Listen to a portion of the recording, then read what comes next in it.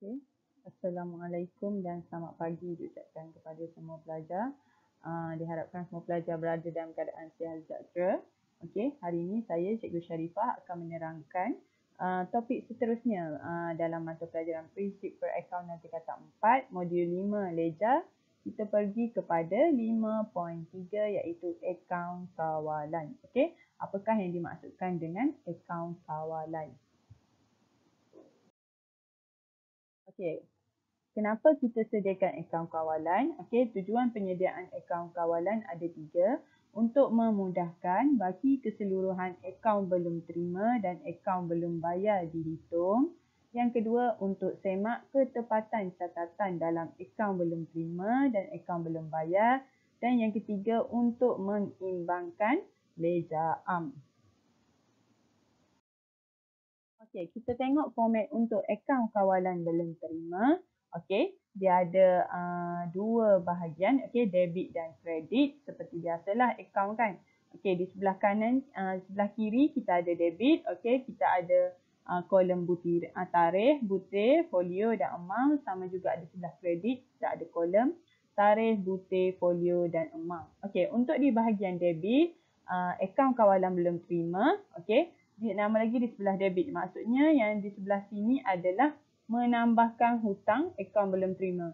Untuk di sebelah kredit, apa-apa butiran yang mengurangkan hutang akaun kawalan belum terima. Okey, kita tengok satu persatu.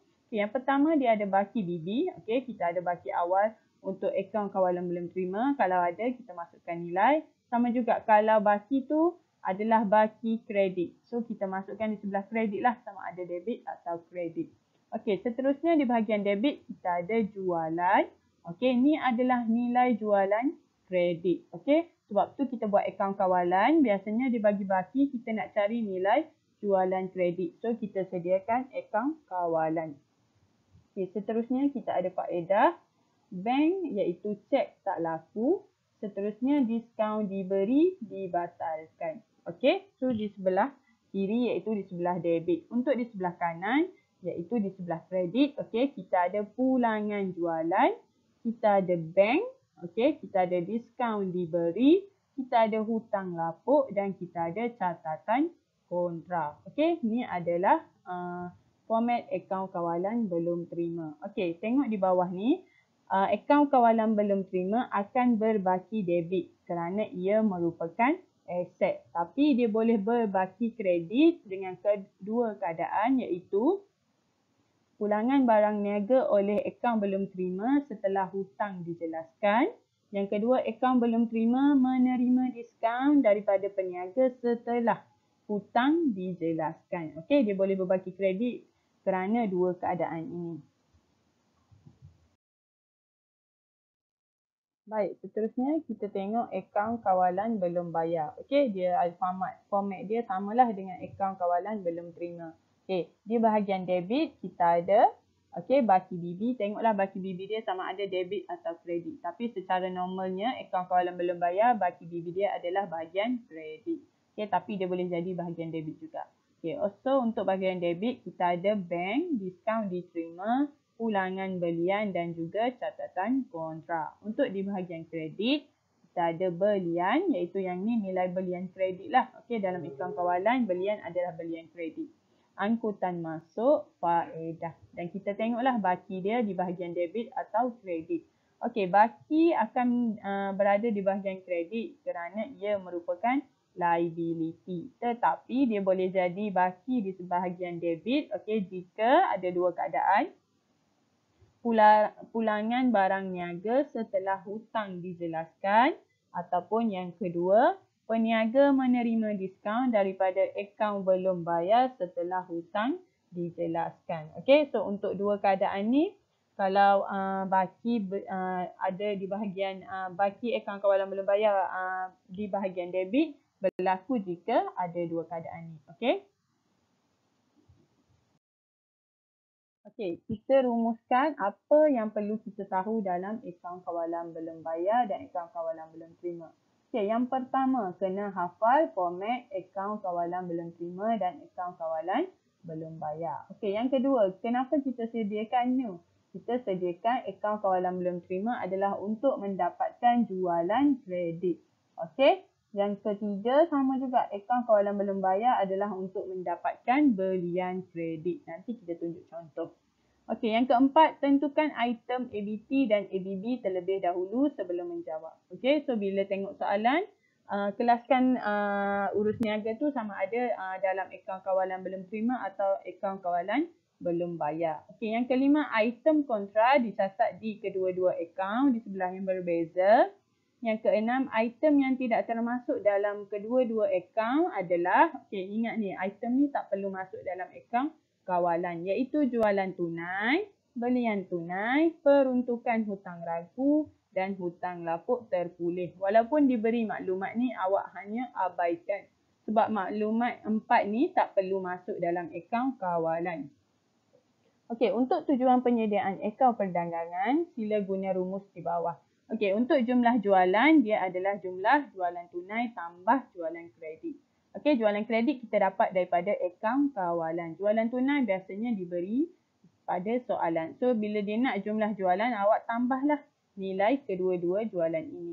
Sama juga dengan belian. Okey, kita ada nilai belian kredit daripada akaun kawalan belum bayar, kita akan tambah dengan nilai belian tunai dalam soalan. So, kita akan dapat jumlah belian.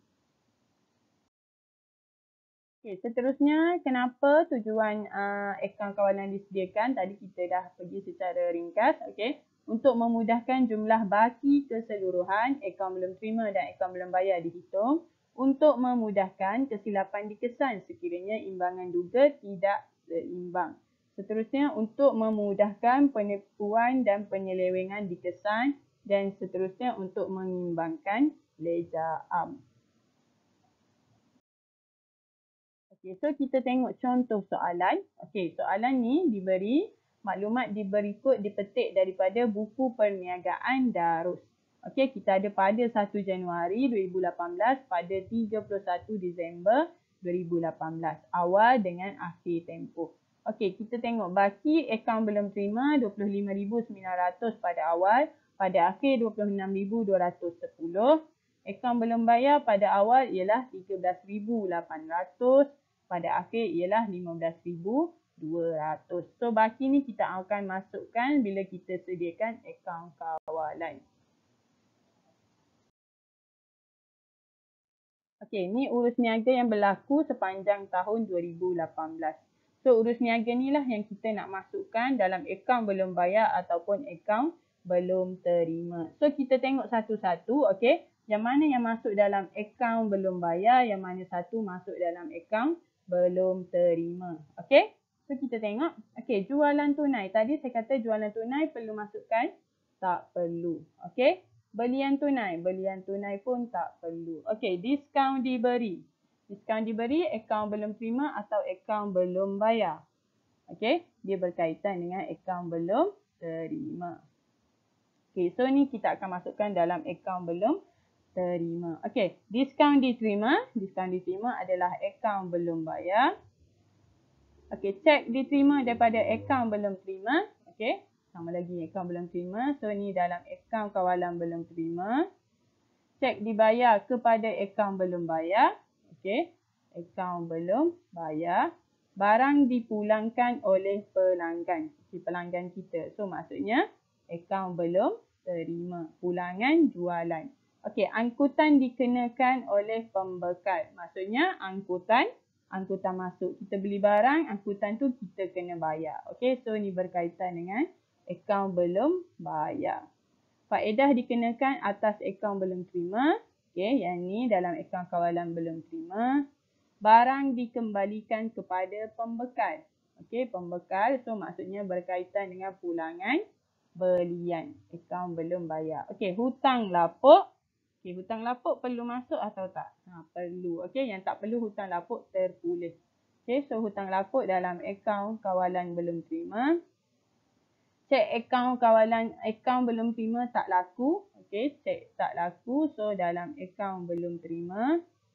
Diskaun diberi dibatalkan. Okey, diskaun diberi adalah berkaitan dengan akaun belum terima. Dibatalkan. Okey, so kita kena tengoklah di bahagian debit atau kredit. Okey, pindahan daripada ledar jualan ke ledar belian. Okey, so ni nilai yang kita akan masukkan. Tambahan peruntukan hutang ragu. Okey, perlu masuk atau tak? Tak perlu. Okey, so sekarang kita dah ada, kita dah check yang mana masuk ABT, yang mana masuk ABB. Okey, so sekarang kita sediakan akaun kawalan. Okey. Okey, so soalan dia, anda dikehendaki menyediakan akaun kawalan belum terima dan juga akaun kawalan belum bayar. Okey, dan juga dia suruh hitung jumlah jualan, maksudnya jualan kredit dan juga jualan tunai lah. Okey, kena tambah dua-dua. Okey, sama juga jumlah belian, so maksudnya dua-dua lah. Kredit dan juga tunai.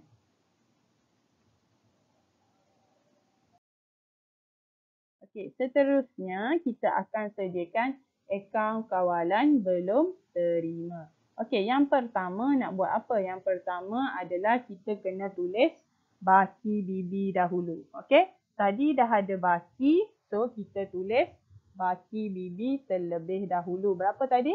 Dah beri 25,900. Okey, so tulis kat sini. Okey, seterusnya kita tengok tadi yang kita conteng tu, apa yang kita kena masukkan. Okey. Okay, so untuk Disember 31 lah sebab sepanjang tahun. So kita letak tarikh Disember 31.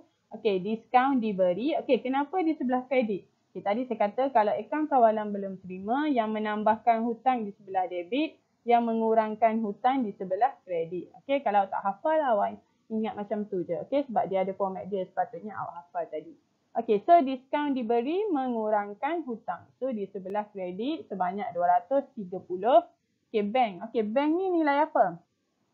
Bank ni adalah tadi cek diterima daripada ABT. Okey, ABT bayar hutang-hutang dia. So dia mengurangkan hutang. So kita tulis bank sebab cek tadi daripada ABT. So tulis bank sebanyak 36,500. Okey, pulangan jualan. Tadi barang dipulangkan oleh pelanggan 340. Okey, kita ada hutang lapuk 450. Okey, tadi pindahan daripada ledar jualan ke ledar belian. Okey, itu adalah kontra. Okey, kita panggil kontra dalam akaun kawalan. So, untuk akaun kawalan belum terima, kontra awak tulis di sebelah kredit. Untuk akaun kawalan belum bayar, kontra adalah di sebelah debit. Tulis dengan nilai yang sama ni lah, 890. Okey, so untuk di bahagian kredit itu sahaja. Okey. Okey, baki HB ni mana dapat? Okey, baki HB ni kalau perasan tadi awal-awal dia dah bagi baki untuk akaun belum terima pada 31 Disember. Okey, 26,210. Tu adalah baki HB awak. So awak letak di sebelah kredit sebab baki HB. Baki BB untuk akaun belum terima di sebelah debit. So nanti awak akan pindah ke bawah ni, so dia akan jadi di sebelah debit kan. Okay, so yang baki ni kita dapat daripada soalan dah bagi. Okay, so untuk bahagian kredit dah selesai.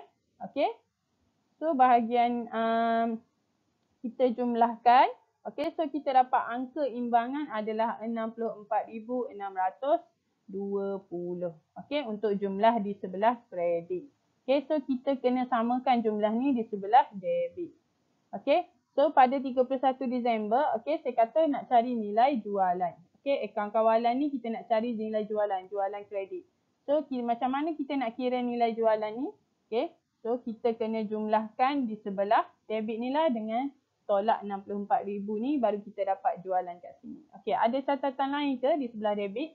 Okay, tadi ada iaitu faedah.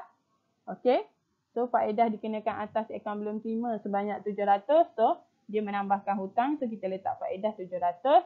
Ada cek tak laku tadi. Okay, so cek dipulangkan. So, hutang dia masih ada 1,200. Okay, diskaun diberi dibatalkan. Okay, dia bagi diskaun, lepas tu tak jadi. So, kena tambah baliklah hutang tu. Sebanyak 330. Okay, so ada lagi catatan lain? Okay, dah tak ada. Okay, so dah tak ada. Kena buat apa? Okay, sepatutnya awak jumlahkan kat bawah ni. Okay, sama dengan yang ni. Tulis jumlah 64,620. So nak dapat jualan ni 64,000 ni tolak semua nilai yang ni. Okay, 700, 1,200, 330 dengan 25,000. So awak dapatlah nilai jualan kat sini 36,490. So kita dapat nilai jualan kredit daripada akaun kawalan belum terima. So nak dapat nilai jumlah jualan nanti, tambahlah nilai jualan ni tambah dengan nilai jualan tunai pada soalan. Okay, dan jangan lupa baki HB ni perlu bawa ke bawah. Okay, so tulis 2019 Januari 1 baki BB ialah 26,210. Okay, so macam ni cara nak sediakan akaun kawalan belum terima. Kita nak cari nilai jualan. Okay, so kita tulis urus niaga yang berlaku dan kita samakan angka imbangan. Okay, berapa nilai tak cukup tu lah nilai kita punya jualan. Okay. Okey, seterusnya adalah akaun kawalan belum bayar. Okey. So yang pertama kita tulis baki, tadi pada soalan dah diberi, okey, baki akaun belum bayar ialah 13,800. Okey. Okey, seterusnya kita tengok urus niaga yang berlaku, kita ada apa? Diskaun diterima 230. Okey, kita ada bank, okey. Kita bayar hutang akaun belum bayar dah. So kita tulis tag iaitu bank 20,110, okey. Lagi kita ada pulangan belian, okey. Kita pulangkan barang kepada pembekal, okey, 1,080. Okey, kita ada tadi catatan kontra, saya kata kena tulis dua-dua, okey. Dekat ABC tadi kita tulis kredit, okey. So ABB kita tulis debit, okey. Awak kena ingatlah kontra untuk ABC kredit, ABB debit, jangan tertukar okey. So lagi ada, okey, kita ada baki HB tadi. Okey, akaun belum bayar dia dah bagi baki akhir berapa? 15,200. Okey, so baki HB berada pada debit 15,200 lah sebab nanti BB di sebelah kredit. Sebab ni adalah ABB, liability. Baki normal dia di sebelah kredit kan. Baki BB. So baki HB dia kat sini lah. So 15,200. Okey, kita pun jumlahkan di sebelah debit jadi berapa? 37,510. Inilah angka imbangan yang sebelah sini nanti. Okay, kita nak samakan dan kita nak cari nilai belian kredit. Okey, untuk di sebelah debit, apa yang ada? Okey, kita ada item belian yang kita nak cari. Okey, lagi kita ada angkutan. Okey, angkutan masuk tadi. Okey, berapa nilai dia? 650. Okey, dan kita dah tak ada catatan lain untuk di sebelah kredit bagi akaun kawalan belum bayar. So kita jumlahkan bawah ni letak 37,510 sama dengan yang sebelah debit. Okey, so nak cari belian 37,510 tolak 650 tolak 13,800. So kita dapatlah nilai belian RM23,060. Okey, ni adalah belian kredit. Okey. Dan jangan lupa baki HB tadi kena pindah ke bawah jadi baki B. BB songsangkan Januari 1. Okey. 15,200. Okey. Okey, seterusnya soalan tu bagi tahu kira jumlah jualan. Saya dah bagi tahu jumlah jualan adalah jualan tunai dengan jualan kredit. Mana nak dapat jualan tunai? Jualan tunai dah diberi pada soalan tadi. Okey, yang kita tak masukkan dalam akaun kawalan. So tulis jumlah jualan 8,600. Jualan kredit kita dapat daripada yang kita kira tadi akaun kawalan. Kita dapat 36,490. So nak dapat jumlah jualan kita jumlahkan. Dapatlah jumlah jualan adalah RM45,090. Seterusnya jumlah belian sama juga belian tunai tambah belian kredit. Belian tunai daripada soalan diberi tadi iaitu 6,270. Belian kredit okey daripada akaun kawalan belum bayar kita dapat belian kredit RM23,060. So jumlah belian adalah RM29,330. So kita dah jawab semua soalan yang ditanya. Okey. So itu saja untuk akaun kawalan. Okey, kita boleh sambung dengan guru mata pelajaran masing-masing untuk yang seterusnya dan sila buat latihan muka surat 186 buku teks iaitu soalan 3. Itu saja untuk hari ini. Terima kasih semua. Assalamualaikum.